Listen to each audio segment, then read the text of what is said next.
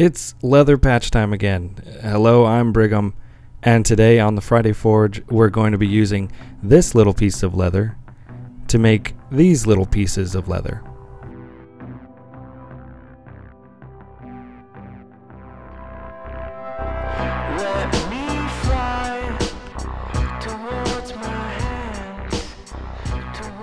I made a video like this before. You can check the description, but I'm hoping to be a bit more concise in this one. So I start with my sheet of leather. This is veg tan leather. You can get a sheet from Michael's or Hobby Lobby. It's a little pricey, but depending on the size of your patch, you can get a good number of patches out of one sheet. On this one, I'm actually able to get 6 out of this scrap. Next, get your stain and dilute it as much as you would like. Obviously, the more you dilute, the lighter it'll be. If it's too light, you can always wait for it to dry, then do another round of stain. For this one, I did 2 to 1. If I'm being honest, this process can be a little bit tedious. It's fun and allows you to tweak the color of your leather until it's exactly what you want. But in the future, I'll just order the leather pre-stained or pre-dyed. It just simplifies your project.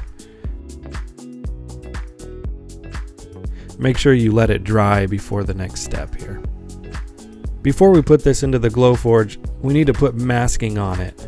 This does a couple things. One, it protects the leather from the burning residue that just happens when you engrave and cut with a laser. And 2, it provides perfect masking lines for when we paint it later. You'll see what I mean when we get to that.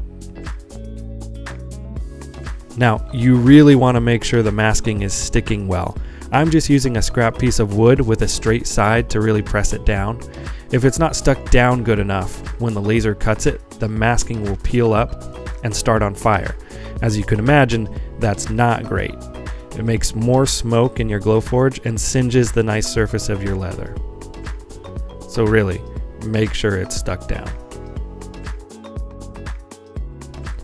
When you go to put this in your Glowforge, you'll inevitably need to clean it because you're doing a video and you're embarrassed of how dirty it is.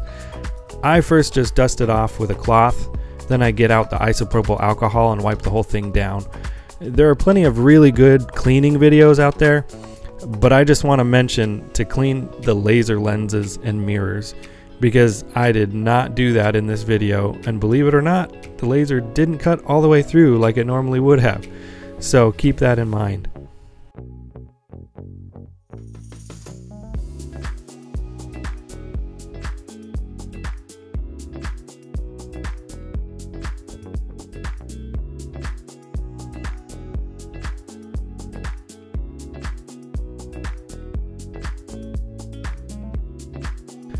Finally, I can put the leather in the Glowforge. I have these cool little tab things that stick into the honeycomb tray and hold the leather down on the edges. You could use magnets as well if you have them. The tray is metal, so it can stick through the leather to the metal tray.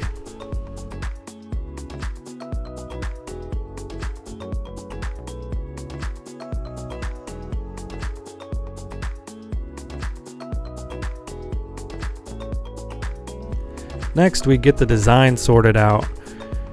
I use Silhouette Studio.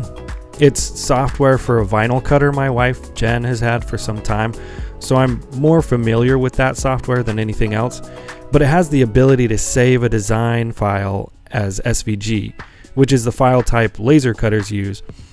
You gotta have the paid version of the software to be able to do that though. So if you're looking for a free way to save your design as SVG, then I know a lot of people use Inkscape.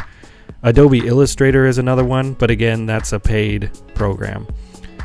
I don't have any experience in either of those, but I might try them out in the future. One thing to note when you're making a laser design, at least for the Glowforge, is that the line color matters. So where I want it to cut, I'm making it one color, and where I want it to score, another color, and lastly, where I want it to engrave, another color different from the other two.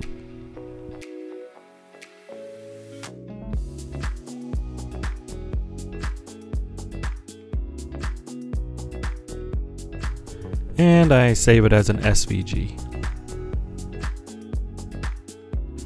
You then upload it to the Glowforge software.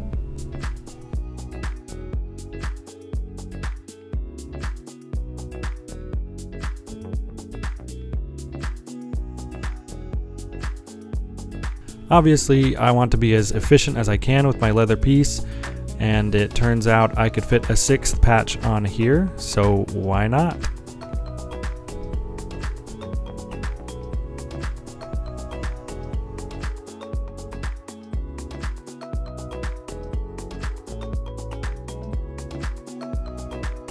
And let's print it.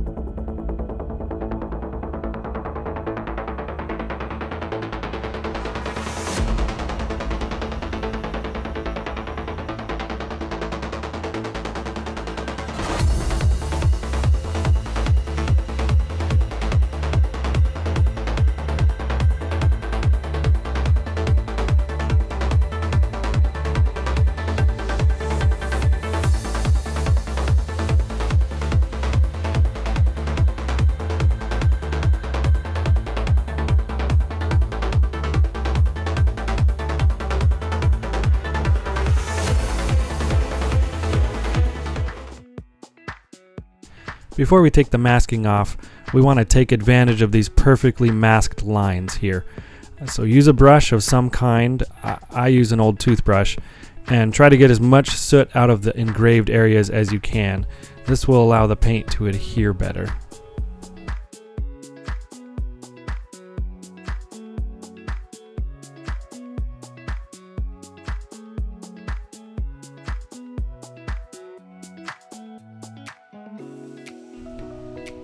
I use these paints by Angelus.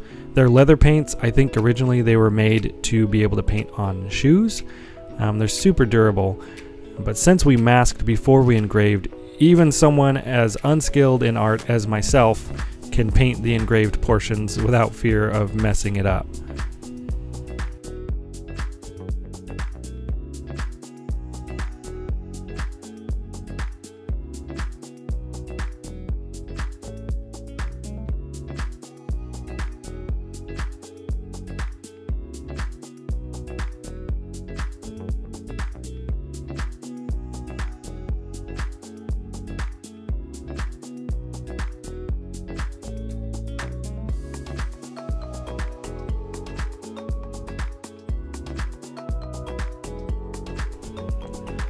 You can see that I just used the plain green here, but there's a portion of the design that's a lighter green color, so I just added some yellow until I got the color looking the way that I want it.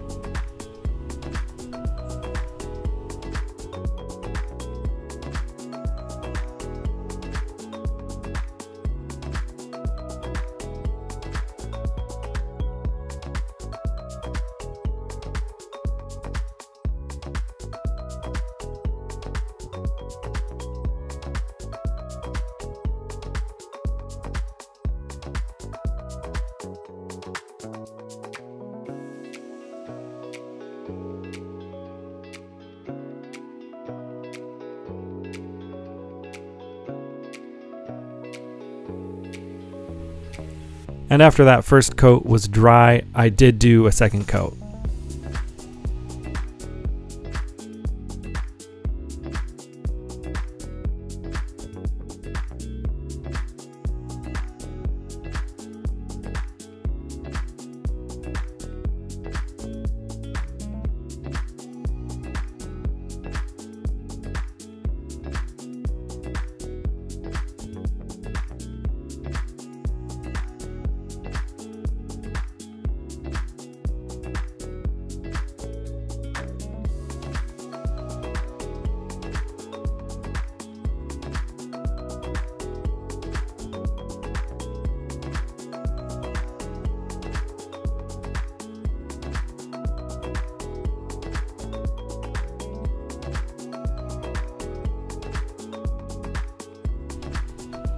Oh yeah, that is looking so sharp already, but we're not quite done.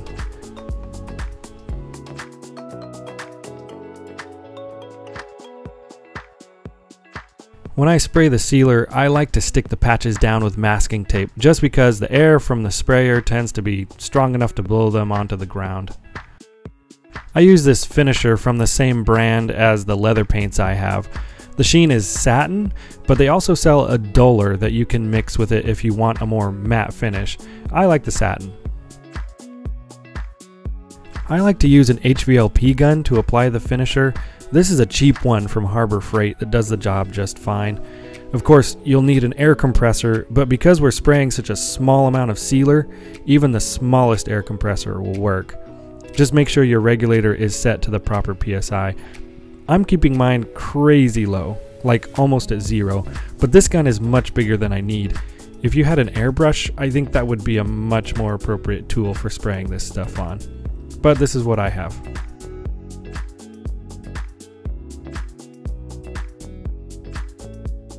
And there it is. Those are looking great. Once you have the patches to this point, they're ready to attach to hats. You can check out the other video if you want to see how I do that with contact cement.